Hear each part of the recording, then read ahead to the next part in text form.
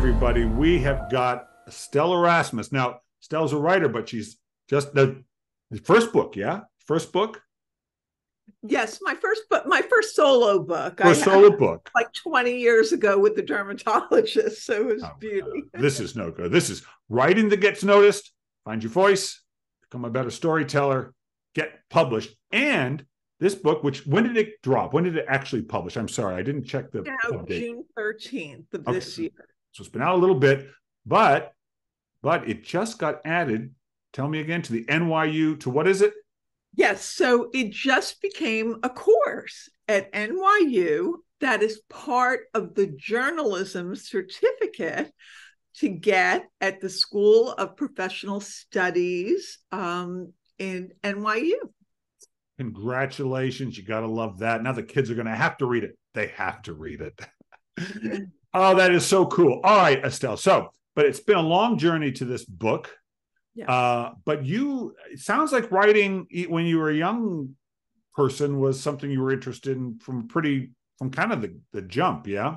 Yeah. I mean, I always loved writing, but I went into public relations after college. And then from there, I went into magazines because I really liked the other side. When I was in PR, I liked the people that I was serving and I wanted to be on that side. And so when I had an opportunity at Woman's World to be in the beauty department, I took that and never looked back, and I loved it.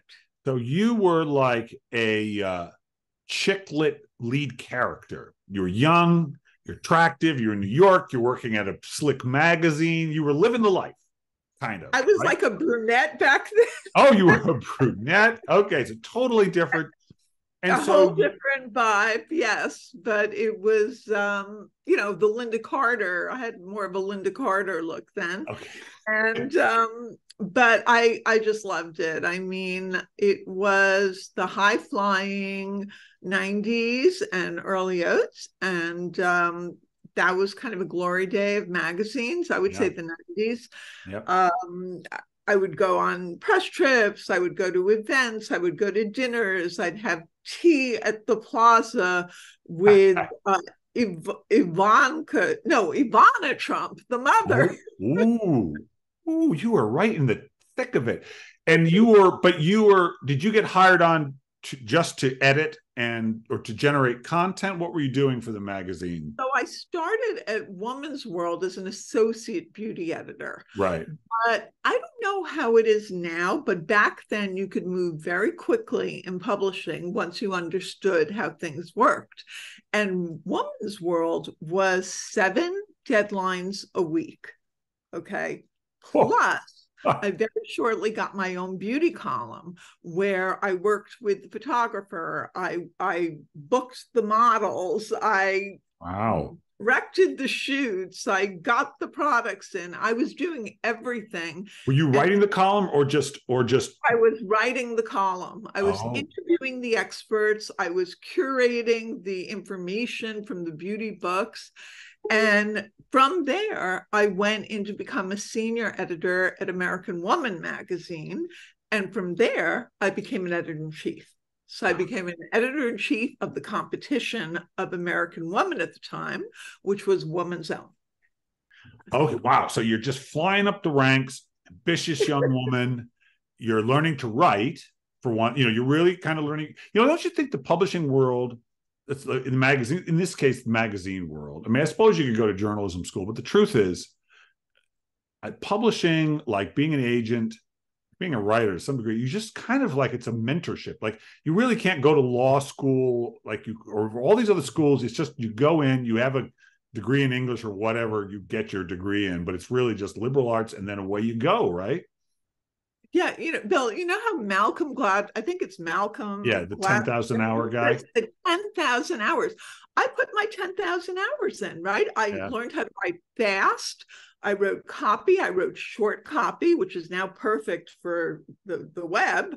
Yeah. I learned how to get my deadlines in and get all the answers that I needed, like the 5 W's that we learned: who, what, when, where, why, and also how. And I made sure to tell a narrative story as well when I needed to, because that's what got the reader's interest. So it was really a boot camp for writing, and writing as it happens today, which is a much shorter form than it even was then.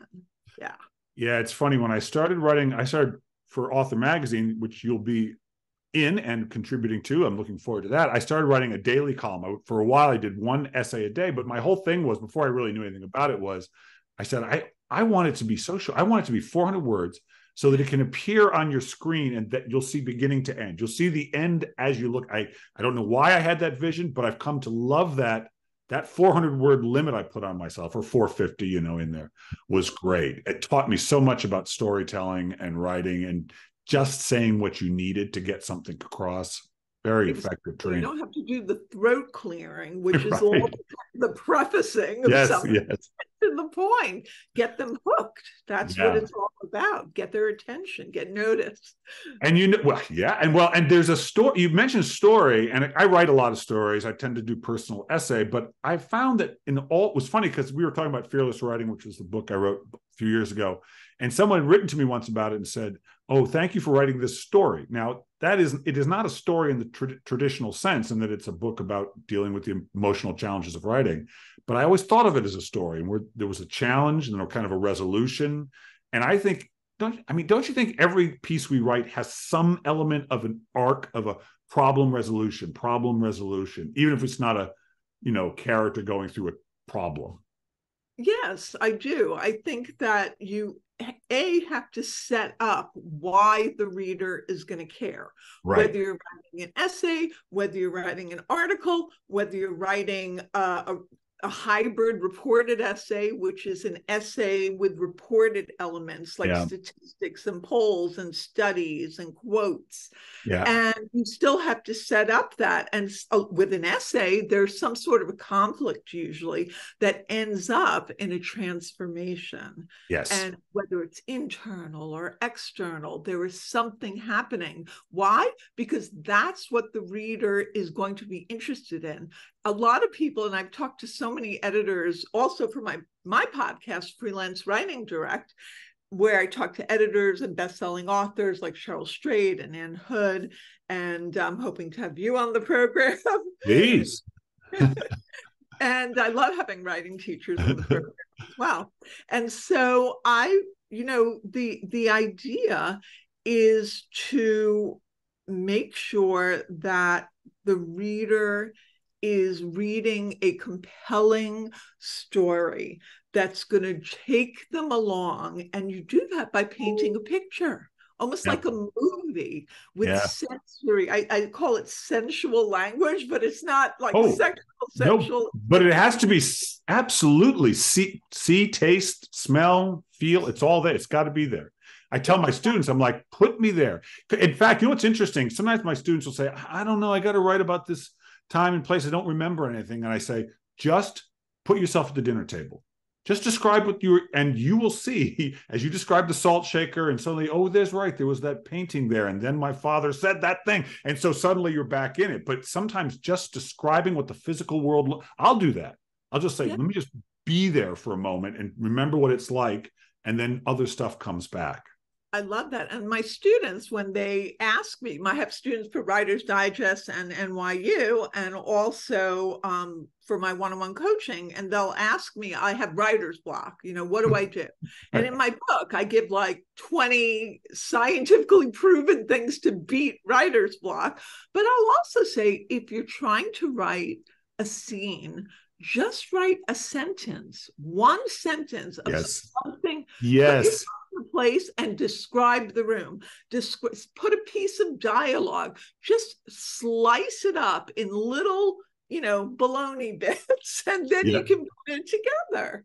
It's so true. And also, I tell my clients, I'm like, look, and my students, I say, sometimes, like, I want inspiration. I do. I want to have that moment, and I have it in every piece where something surprising happens. Oh, now I'm excited. Now I'm really, but I don't start there usually, but I like to write. So if I just exactly like you said, I write a sentence, and that's kind of intellectually interesting. And now I'm a little more interested than I was before I wrote the sentence. Now I want to know what comes after, and just allow myself to gently get into the story one sentence at a time, knowing that something better is coming, some little surprise, particularly in the personal essay, maybe a little less in informational stuff, because you're just giving information to some degree, but particularly in the personal essay, I'm always looking for that moment of, oh, now I know why I'm writing it. Now I know what's exciting about this. Yeah. And I want to make also the point, and this was what I started to say before, but I don't think I finished, is others have said to me, everyone wants to write about this sad thing happened to me, my divorce, somebody gets sick, but that does not make a story in and of itself. No. Because that does not engage the reader. There has to be a universal, where did you cut? Where did you go from it? That's right. From it? What can you share that you learned from it? Right. Where is, and I use the word transformation, where is that transformation?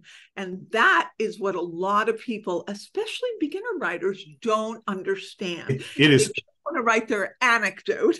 That's right. And I will tell you, I found a career because really I'm so glad to have you on, because personal essay is really what I write. That's what I write, short pieces and so on. And where I realized I liked doing it was when I knew early on that I understood the importance of endings, that it was all about the ending. Where do you leave them? Where do you leave them? Otherwise, it's just a little journey. It's funny. I had this first observation. I don't know if you've ever gone through this, but I used to read the Atlantic Monthly. Loved the Atlantic Monthly. I was a big, but I'd read these big 5,000, 6,000 word essays about some problem with the world. And then in the last paragraph, they'd say, so we should do something about that. And I'm like, look, you can't just give me the problem. Like, I don't need 5,000 words of a problem. I need as much energy in the solution, whatever that may be. Does that make sense? Yeah, it's almost like they're setting it up like an op-ed, because an op-ed is a call to action, yes, yes. But you also give information on what you're going to do as well. I had an excerpt in Jane Friedman's newsletter from my book on op-eds. Yes, right. It was the best. I think it was she puts most popular post of the month, and that was the most popular post. I felt really, it's a lot of nice affirmation for me. Sure. Sure. All right. So writing that gets noticed this is for our essay writing listeners, but you cover everything. You cover the personal essay, the op-ed, really anything that is between probably 500 and 2,000 words, kind of 2,500 words, that general length.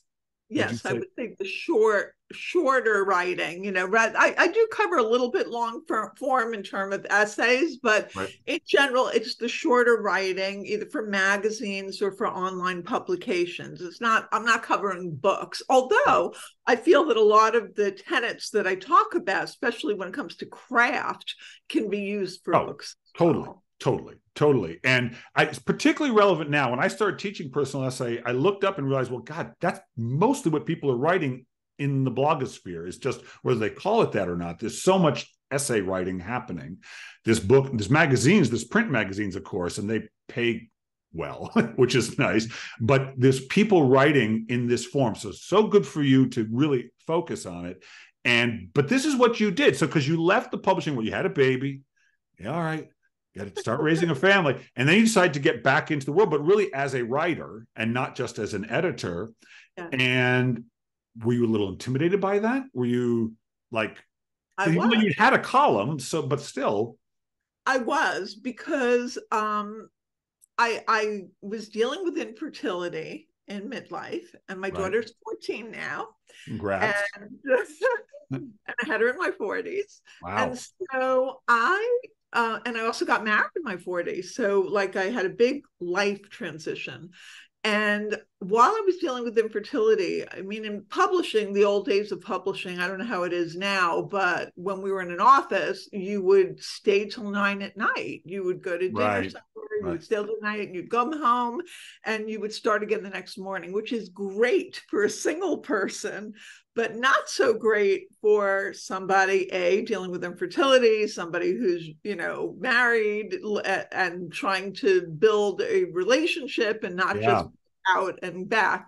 So anyway, I had to make some choices, and I was able to segue as I pivoted so often in my life, and I share that a lot in my writing, is that I went into medical education, which is a very different field. However, I learned so much there about how to read PubMed, how to find studies, how to assess and analyze and pick the best studies, which now is so paramount in writing health and science for publications. Sure. And it really did help me a lot when I started writing health writing.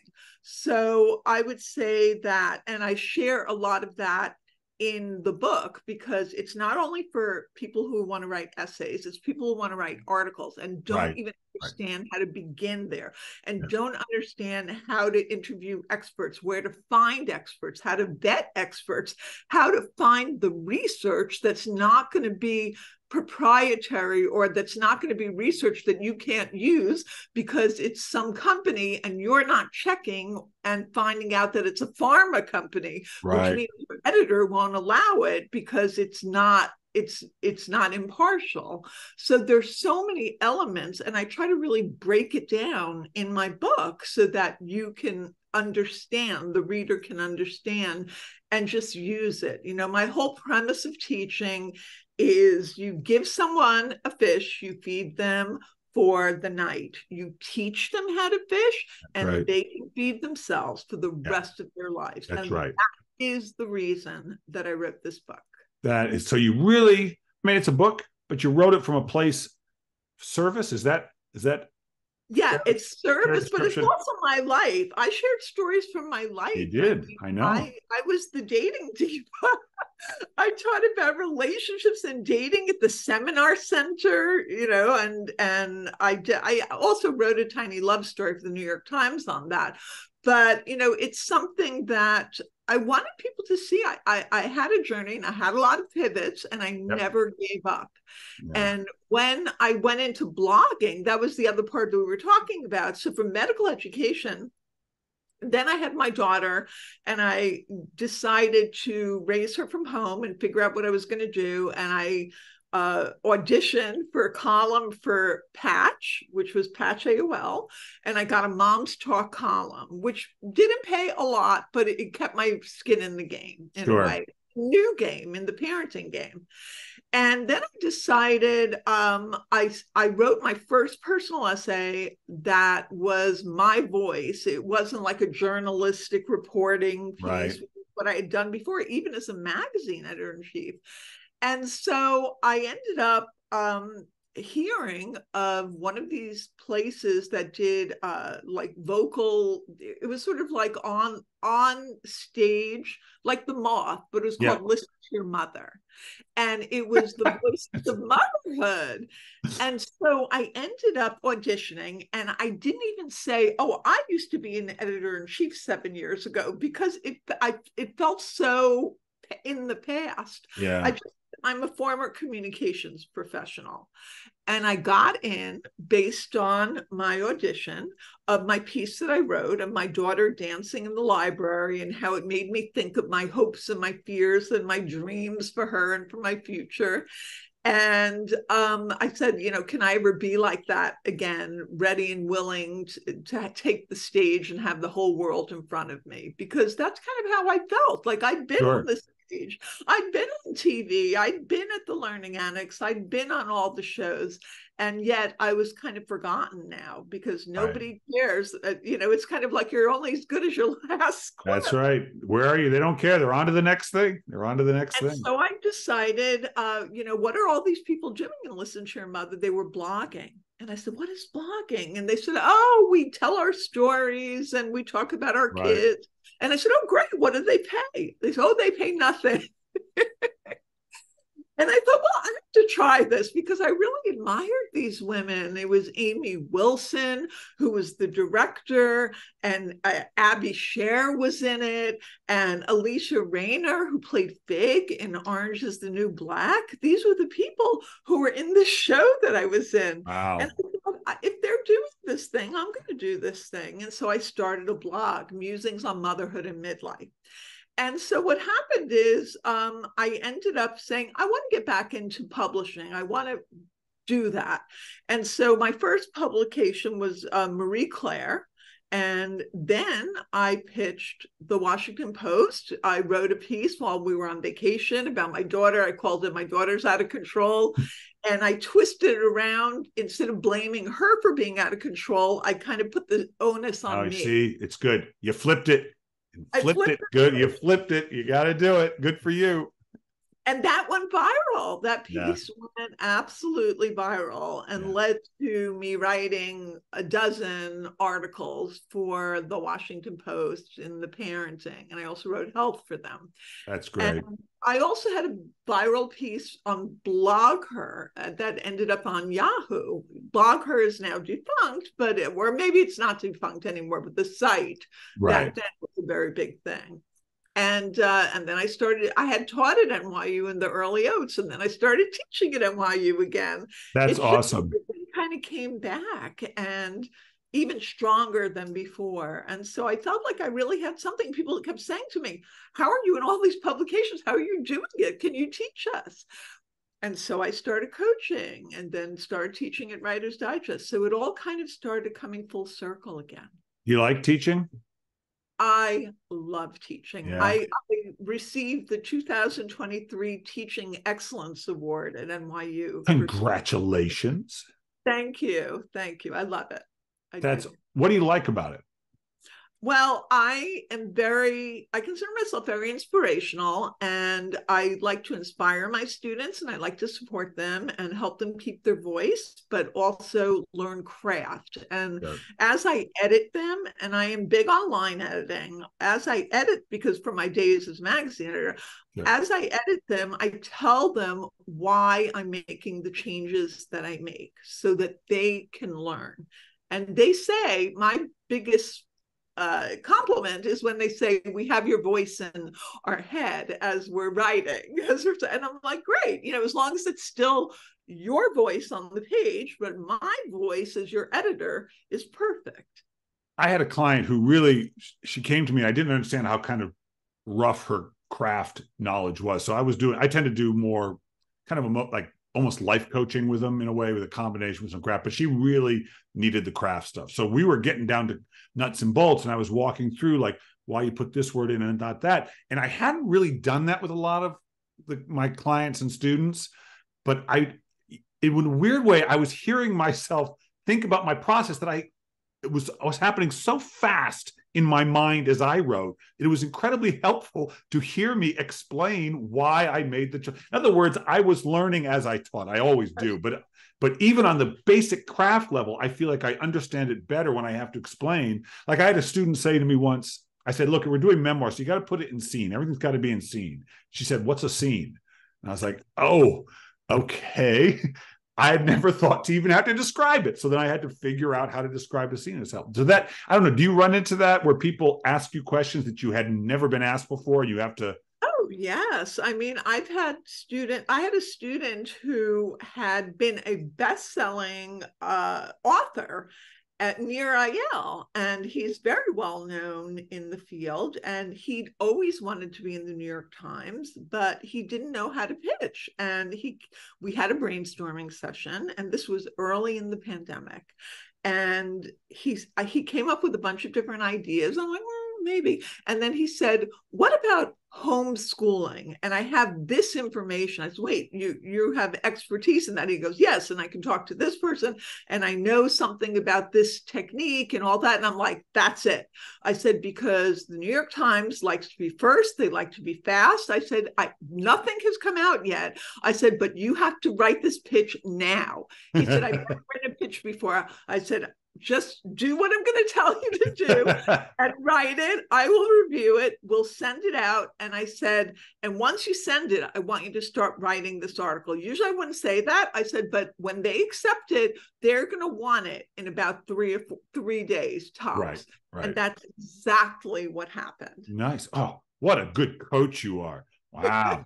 I am so... It feels good to me. You know what I mean? Like, oh, I feel good to be able to help people achieve their goals. Yeah. Well, you said you consider yourself inspiring, which is great. I think there's nothing better in the world than being inspired. That feeling, it's just such a sense of confidence that comes from it, I think. But one of the things I love about inspiring people is that I have to get inspired to inspire. In other words, I have to feel what I'm giving them. And I love that feeling anyway. So my students, the lecture halls, whatever, it's a great excuse for me to tap into the thing I want to tap into all the time.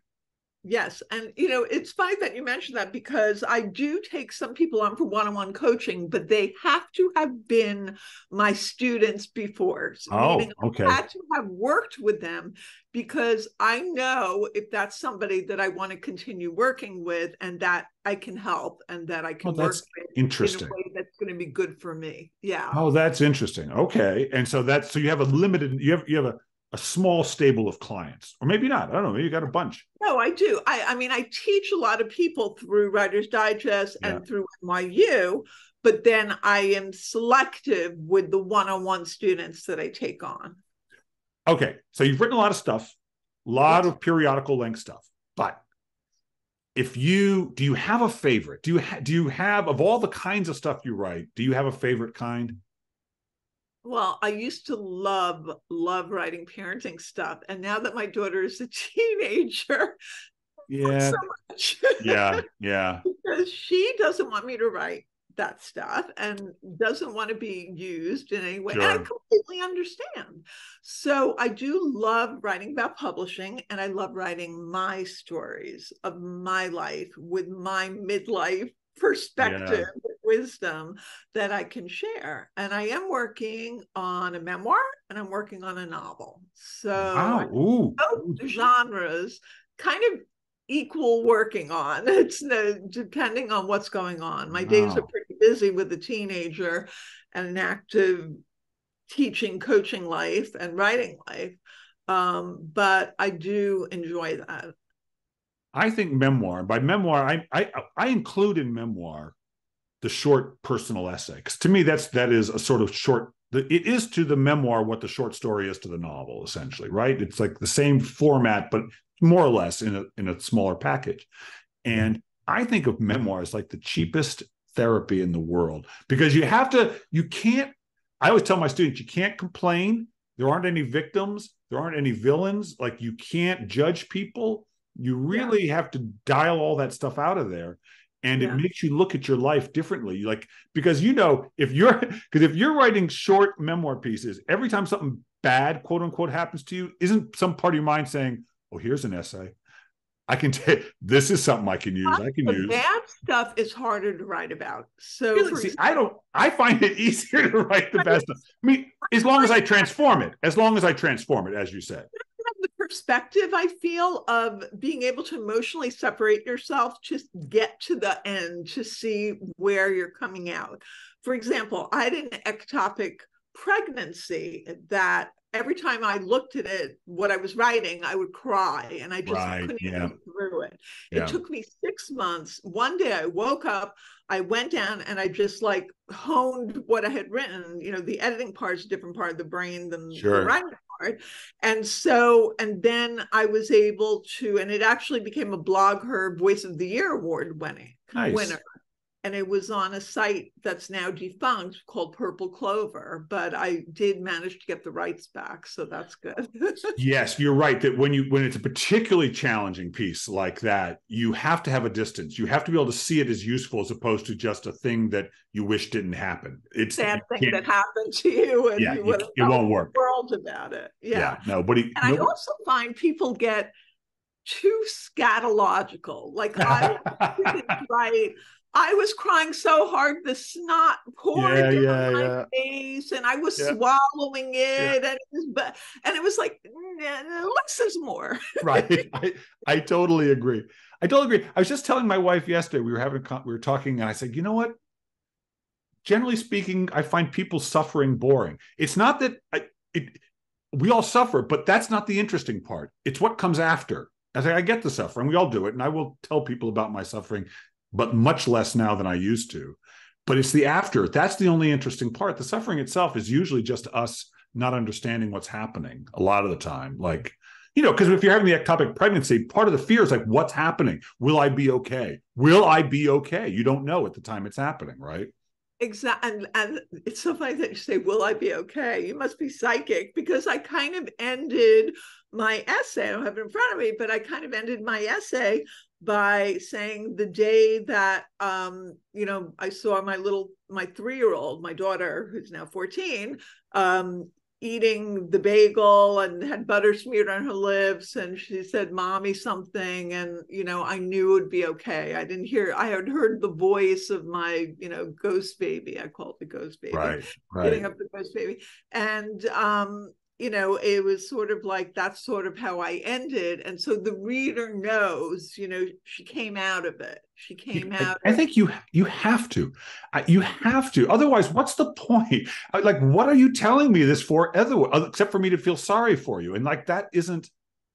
And you know what part of the problem is, Estelle, is that when we talk to people, I always tell my students, like, you've been a memoirist your whole life, but a bad one, probably. Meaning you've told your friends, like, can you believe he did this to me? Can you believe this happened to me? It's a kind of memoir, but it's a bad story. It's just a complaint about a thing that happened, and it doesn't work.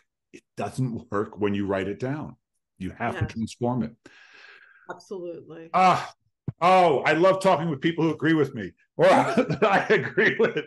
It's always so much fun. I love talking to people who talk craft. I mean, you talk craft. We're talking the same language, Bill. We are. I don't talk to enough essayists. I talk to a lot of novelists, a lot of memoirists, but not enough essayists. So good. I got another one. It's writing to get people. If you want hands-on, look, she gets into the emotional stuff, but there's a lot of really practical, the kind of stuff I don't write about.